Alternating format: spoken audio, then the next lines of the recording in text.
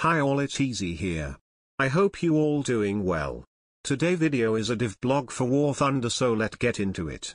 Link to Discord and Patreon are below.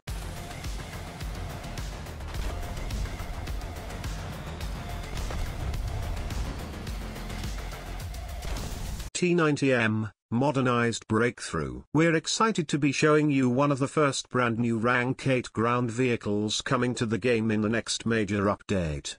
Say hello to the utmost modern representative of the T-90 family of MBTs created under the Breakthrough Modernization Program. T-90M, an MBT for the USSR tree at Rank 8 features new turret design, frontal relic TRA protection, barrel-launched ATGMs, laser warning system, LWS, reduced number of weak spots, very slow reverse speed. The T-90M MBT was developed by the Ural Design Bureau of Transport Engineering under the Breakthrough Modernization Program.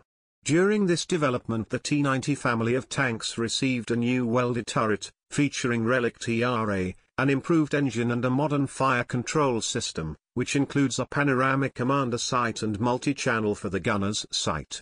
This modernized variant was presented to the general public in 2017, and since 2019 T-90M tanks have begun to enter service with the Russian Federation's army. Meet the T-90M.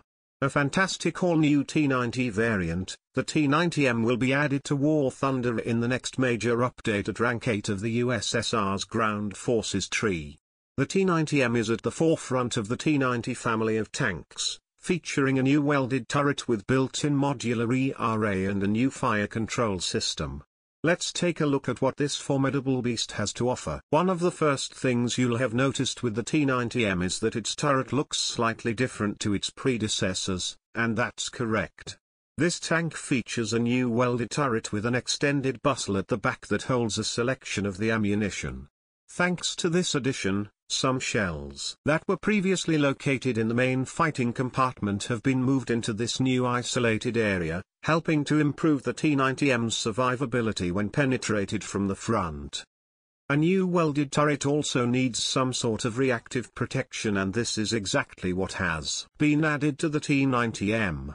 This tank features relic TRA scattered across the turret's side and front as well as the upper front plate, which in turn will help you survive extra hits from ATGMs fired from tanks and helicopters. Moving on to guns and ammo, which the T-90M inherits from the T-90A, a 125mm smoothbore cannon that can fire tandem charge 9M100 and 19M1 ATGMs, HETFs, and 2FS rounds.